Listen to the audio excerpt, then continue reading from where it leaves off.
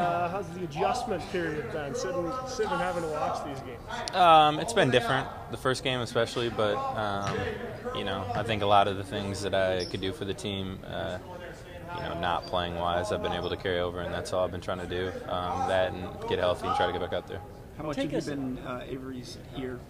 A little bit. The thing about Avery, Isaiah, Devin, those guys, they've been waiting for this opportunity, and they work hard every day. And so, those guys bring a little different dynamic to our team. And we haven't missed a beat. So those guys have been playing well, and, they've been chomping at the bit to get more minutes. So it was a great opportunity. Brad, take us back to the night of the injury and what was going through your mind, the emotions, and what was that like? Because we haven't talked to you since. Yeah. I knew I did something wrong. Didn't know to what extent.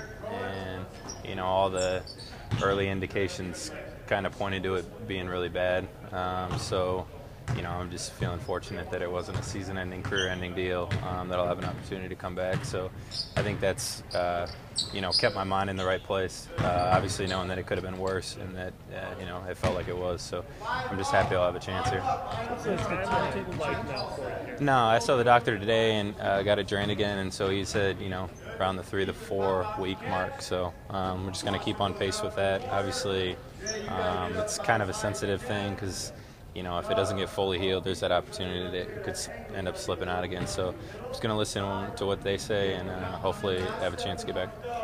You're clearly a big part of the offense. Have you been surprised that they've excelled without you? And Doug has obviously been Doug? Not really. I didn't really know, what would happen, but I think everybody's really bought into what our offensive philosophy is, and we know that, the ball's got to move through Doug. I think to a man, everybody knows that, so I didn't expect that to change a whole lot with me coming out. And then, like I said, guys like Devin, Avery, Isaiah, they can do some things as well, and so they've been waiting for this opportunity, and, they've really stepped up and played well. Are you back to doing any kind of physical activity?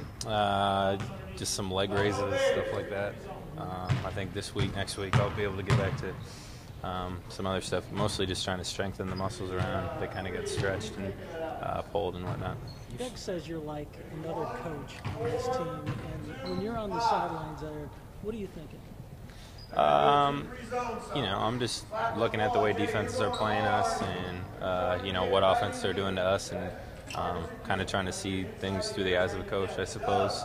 It's not as easy as they make it look, but just looking for, what opponents are doing to us and where we can take advantage. Maybe if I think a set's going to work here, but usually the coaches see that before I do. They've been doing it a lot longer than I have. Do you know who Wally Pipp is? Yes, Rob informed me who Wally Pipp was. Feeling a little bit like any Wally Pippish? Are you Lou Gehrig? No, God, no. No. Does that enter the mind at all? I don't think so. I mean, if we keep, in all honesty, if we kept playing really well and, I came back and didn't see a lot of minutes, if we were still winning, that really wouldn't bother me a whole lot because I'm invested in our success. So it's been great seeing us play this well. We're just going to try to keep it rolling. So, either way, I'm not a guy player-wise that, is super aggressive offensively or anything like that. So it's not like it will be a tough adjustment getting integrated back into the offense or anything like that. But, I just want to see our team get wins and continue to play well. So whatever role that has me playing, that's what I'll do.